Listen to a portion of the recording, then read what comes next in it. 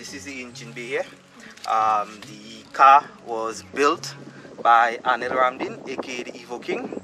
Right, I see his signature right here in King Built. And the car was tuned by Dry.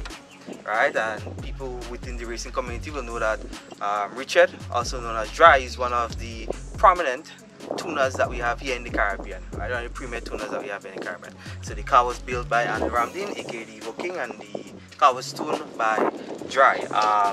It's a 2.0, right? It's a 2.0 Corello rods, J pistons. Now with the Corello rods, Corello for the 4G63 platform, they give you an option where you can upgrade the rod bolts.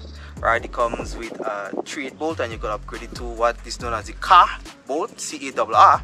And once you upgrade to the car bolt, the rod should be good enough for 1000+ horsepower, according to Corello. Right, so the bottom end is Corello rods with the upgraded rod bolts, ARP fasteners, made bolts, ARP L19 head studs.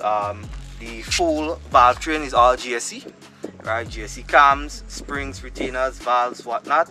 The spring that is in there, the valve springs, is the highest rated GSC valve springs, which is rated for if we want to rev the car up to 10,000 RPM, right? The seat pressure could take that.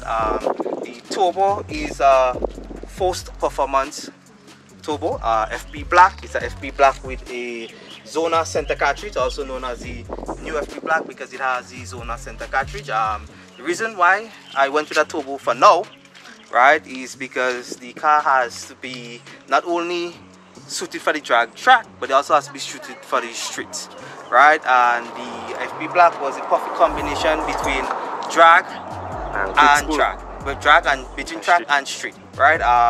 It's a turbo that comes on, and when it comes on, it's really hard. But at the same time, it has been proven on the 4G63 platform to propel the Evos into mid to low 10s and mid 9s, right? And it's been proven since the turbo came out. A lot of Evo guys used to run the FP black because at one point that was the largest in the FP line, and you have enough Evos in the US that would have went low 10s, mid 9s on an FP black, right? The car right now is at 665 horsepower at 36 pounds of boost on the high boost map, as the Q16 map, and it's at in around about 460 on at 25 pounds on the pump gas map. So you're driving around at 460? Yeah, right now the car is on the pump gas map, and it's at wrong at 460, 25 pounds of boost. Alright, and all the magic was done, like I said, by Dry. Dry, big up yourself.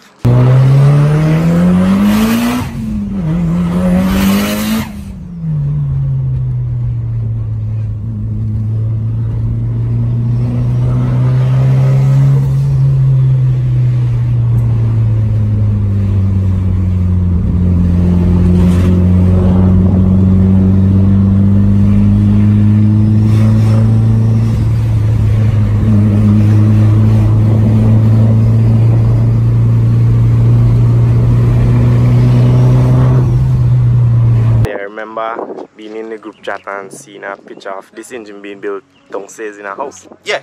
Alright, so let me give you guys a background on this build. That is a build that had to happen a very long time. It so happened that there was a slight mishap in that the car had a small accident, right, and that pushed the build back. Alright, but me and Evo King, Anil, we were in conversation for a very long time, and we'd have planned that build out, and that build had to happen at the beginning of 2022. But it happened at the end of 2022. That engine was built in 2 days. Now, Evo King has been building race engines for over 20+ years. Right, so you can't beat experience. Right, so Evo King came up on Thursday. By Friday, the engine was out. By Friday evening, the head was, he did a lot of stuff in house, slightly coated the head, right, and built the head. And the Friday night he built the block. The block was blueprinted by him, and he has some, you know, some tricks to the trade that he would have utilized. And by Sunday evening we had our first startup, and by Monday evening we were on the dyno, right? So that engine came out Thursday, and by Monday evening we were driving on the dyno. Right, the car went on the dyno. On pump gas made about 520, 530. Right, remote tune. And on race gas uncorrected make about 689. Right, all that was on remote tune. The car did a 11.3 up here. Right, went down to Trinidad. Unofficially in the test and tune it did a couple 11.1 passes. Unofficially in Trinidad it did 11.3. Right, that's in competition. While the car was in Trinidad, Dry went over the tune. He had the car in person. It's different from looking at a screen as opposed to sitting in the car, feeling the car, hearing the car. So Dry retuned the car, and he made sure that everything was based on his experience of tuning. Everything was within parameters where he wanted it, and the car was retuned on Dyno Lab dyno in Trinidad, and that's where he made about 665 at 36 pounds of boost. That intake, that's a Skunk 2 Pro intake and throttle body. Alright, this intake and throttle body have propelled a lot of Evos into the low eights. For example, STM. Alright, STM, and they held many records for a very long time within the Evo platform.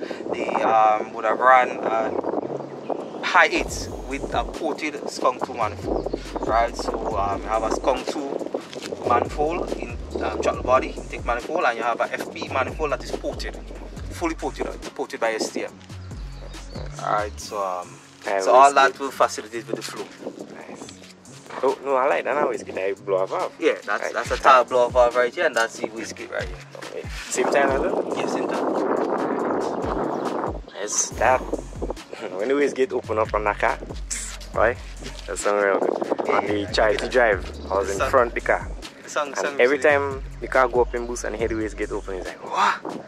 Driving forward but turning backwards. I'll give you that. Once the boost come on that car, it moves like a freak.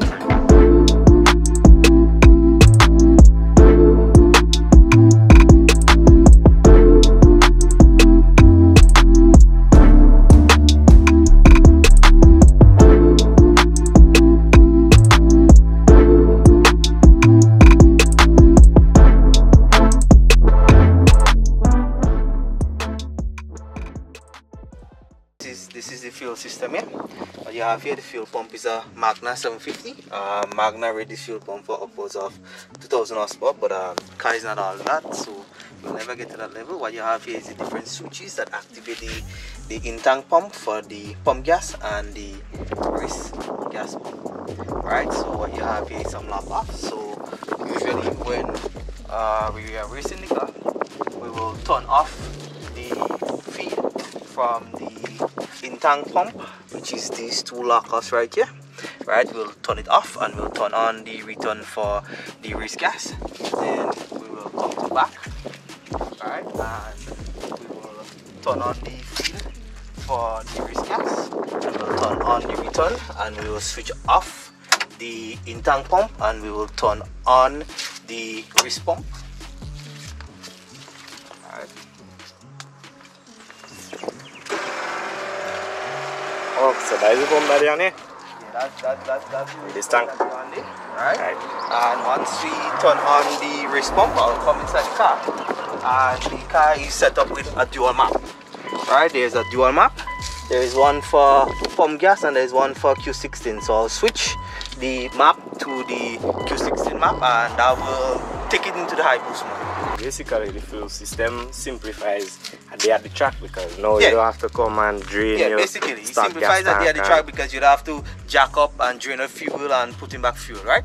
All I just simply do is lock off, turn off the pump gas, turn off me pump gas pump, and turn on the lockers for the Q16 and turn on me Q16 pump. Simple as that. Less than 2 minutes. So question, after you put on the race pump, the excess gas, well, the normal gas, you have to burn it out? Like... No, there's a lock off, so it shuts it down. That's why the lock off is right at the rail for the in-tank, for the pump gas. So once that lock off is turned off, there's no mixing between, there's no contamination between the Q16 and the pump gas. Wow. Only a little bit that's in the injectors, and that will burn out next to no time. Yeah. Wow. That's basically a simple fuel system, because when the car was built to be fully functional. Meaning that you come here, on the track, you run the car, run a proper time, and at the end of the day, you switch back to your regular pump gas, turn on your AC, and you drive go back home. No headaches, no problems. Simple as that. Madness. So the Evo 4, 5, and 6 came with ACD, and the Evo 7 came. Sorry, the Evo 4, 5, and 6 came with AYC, and the Evo 7, 8, 9 came with ACD and AYC. So the setup with the car has an Evo 9 RS rear end, right, which is the strongest rear end you can get for the Evo platform, right. That will help with the launching and to deal with the slicks because we have moved the car over to slicks. And as a result of that, we got rid of the AYC, but we have kept the ACD. What is ACD and AYC? Right, active central diff, right. Now the active central diff, you would set it if you come in here. You have a button right here. This is the dashboard. So the ignition on, you could set it to race a new surface, tarmac, gravel, snow, right, and it will regulate the power accordingly. Right, so that's basically how the ACD functions.